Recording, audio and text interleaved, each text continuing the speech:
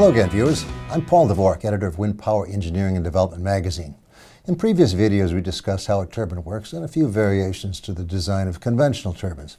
But for this video, let's look at three unusual concepts, ideas that offer possibilities conventional designs do not.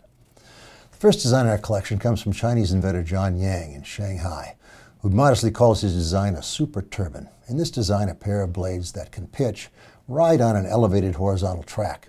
As the wind moves each pair of vertical blades along the track, a generator between them produces power sent to a collector. Now you might think Mr. Yan is from Texas because he's thinking big. He envisions blades a few meters long and a large track, almost the size of the Indy 500 oval. This lets it carry many blade and generator units. The track would be positioned perpendicular to a prevailing wind so the front and the back track can extract power from the wind. Yan said his goal is to drive down the cost of wind-generated power with many small generating units. A few more details. Yan envisions a blade length of 23 meters with 11 meter spacing between the blade and generator sets. A 2.2 kilometer track would produce 40 megawatts in a 12 meter per second wind. Search on the word super turbine on our website for more details of this design. Our second turbine in this collection is not so much the turbine as the man, Doug Selsom. He's been a wind advocate and inventor for many years. Doug is a creative mind that lets him devise many turbine designs. What's more, he's commercially available. The California Super Twin is a dual-rotor 2-kilowatt unit that works well in high winds. The 10-foot rotors face into the wind at a slight angle, and the generators come in several outputs from 12 to 200 volts DC, and one for running an AC grid-tie converter.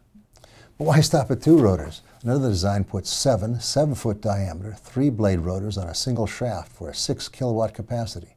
To his credit, Doug Selsom has working turbines, not just attractive sketches. This brings us to our third design, and my favorite idea in the three, because of its size. A dual-rotor turbine called Air Genesis.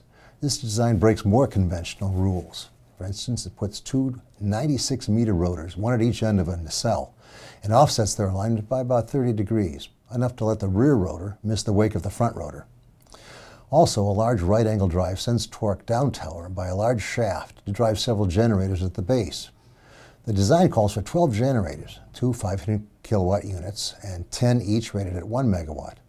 The smaller ones let the turbine begin generating power in barely productive 3 meter per second winds. At rated speed, the design would produce up to 11 megawatts, but the company says flow simulations predict that the design could produce more. I think it'd be fun to see these large prototypes of Yan's super turbine and the Air Genesis in action. Well, that's all for now, but for more wind industry videos, dial into windpowerengineering.com. Thank you.